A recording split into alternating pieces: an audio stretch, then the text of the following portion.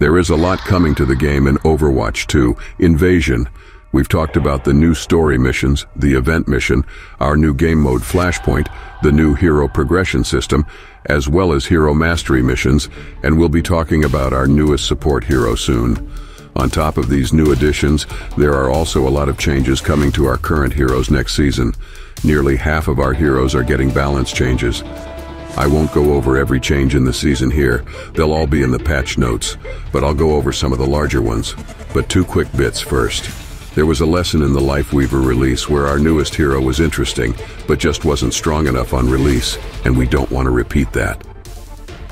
For Overwatch 2, Invasion, our aim is to have our newest hero be exciting and impactful on day one. It's not our intent to release a hero that's way overpowered, but we'd prefer that people play her because she brings value, not just because she's new. We will be watching her very closely, listening to player feedback, and we'll make early changes if necessary. We're making a change to the way we calculate damage against armor. Armor damage reduction is now additive with other sources of damage reduction, and respects the current cap of 50%. It used to be multiplicative with damage reduction from abilities, creating situations where certain heroes were much more difficult to damage than intended since they were bypassing the damage reduction cap. This shouldn't be a big change, and will mostly affect Ramatra and Orisa. Okay, on to balance. One of the themes for balance changes this season is reacting to some of our recent tuning tweaks. We made several changes to Cassidy's magnetic grenade this season, and going forward we'll be refining it in to address some of the extremes of the ability. Its maximum range will shorten quite a bit with a 1.5 second max travel time. Cassidy will also get a health buff and some changes to his damage fall-off. We're happy with the power of Torbjorn's turrets following this season's change, but we'd like to increase the damage potential of his primary fire, which will be getting a faster fire rate.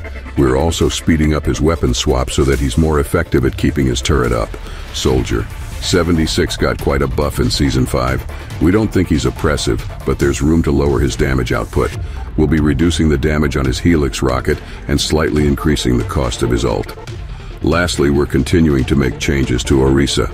Her Fortify ability will now grant 125 bonus health, and the start of her damage fall-off will be slightly extended. We wanted to see how much the mid-season changes would bring her up before the armor damage reduction hit, and think she needs a bit more to compensate. While we're releasing a new support in Invasion, we're also making quite a few changes to our current support heroes. We're continuing to focus on Lifeweaver.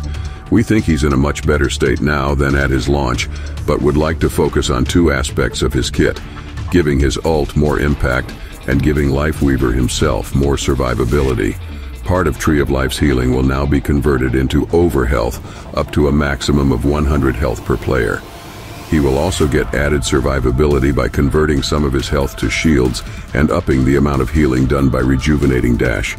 We're also making some changes to Kiriko's Protection Suzu. It will now heal slightly less, but when it cleanses a negative effect, it will do an additional burst of healing. The slight knockback on Suzu is also being removed. We'd like this ability to feel more pointed. We don't want players to feel like they have to hold it, and would like to reward them more for using it situationally.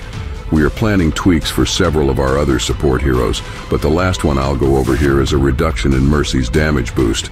It won't be a lot. We'll be reducing it from 30% to 25%. At this value, we feel that the ability will still feel effective while giving us room to rein in certain damage spikes. We're aware this is a contentious topic and are doing our best to be receptive to the various community opinions.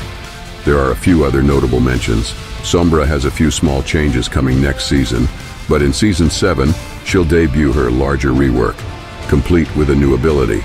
Ramatra and Doomfist's blocks will now reduce stuck damage, and we're making changes to Bastion's kit to help him feel more fluid and increase the potential for his tactical grenade. All of this, as well as the rest of Overwatch 2, Invasion, goes live on August 10th. I can't wait and hope to see you all in game. Till next time.